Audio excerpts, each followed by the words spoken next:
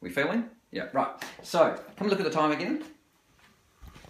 And now, looking up into the saucepan bit, and you can see we've got our first extraction coming through. So this is the fun stuff. Because we have a lot of pressure going on there, we're getting a really nice extraction. So I'll explain what's going on in here. You've got all your water in down there.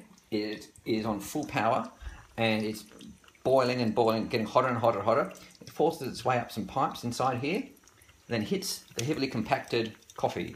And what it's doing, it builds up a pressure in behind that compacted coffee, and it is now extracting and forcing its way through the coffee.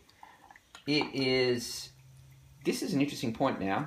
There's a few little things you need on the side, which they don't tell you, or they don't give you in the booklet when you buy anything. This is what I call an overflow cup. It's just an old tin cup. Anything, you wouldn't want to use a plastic one, it gets quite hot in here. Because what we're actually going to do, we're actually going to take out this initial first extraction of the coffee, because we actually don't want a weak coffee, we want that strong espresso coming through. So if you look in the top here, you can see that we're getting a little bit of a crema. Some days, more than others, you get a bit more crema. And around this point, I'm actually going to take the main saucepan thing out and put that little overflow catcher in there, because that's about the right amount of coffee for 2 people. Good extraction. So next thing, if you listen, it's getting pretty powerful in there. It's getting a lot of extraction. It will get to this top thing in the moment. If you look here at the steam wand, come in really close to the steam wand,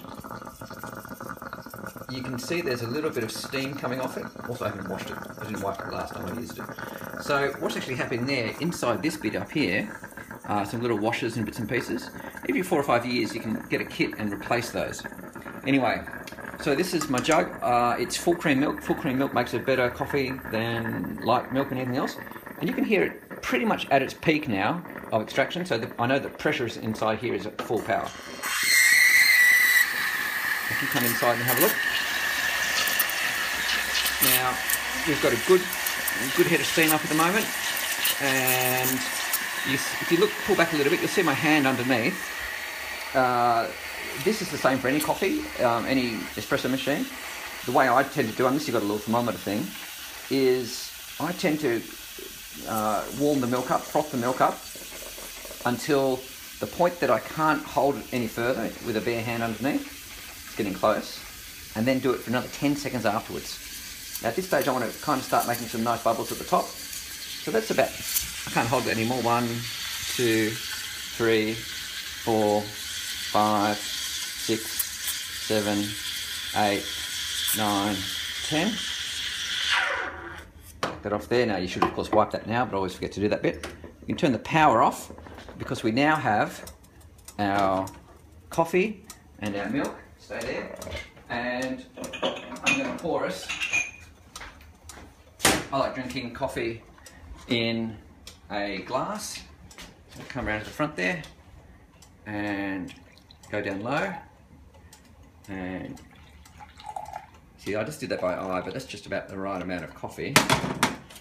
And with your milk, come up high, look at the milk. What you want is, you want to get rid of all your bubbles, and you want little fine froth, like cream or paint. Someone once said it's meant to be like paint. And then you pour it in.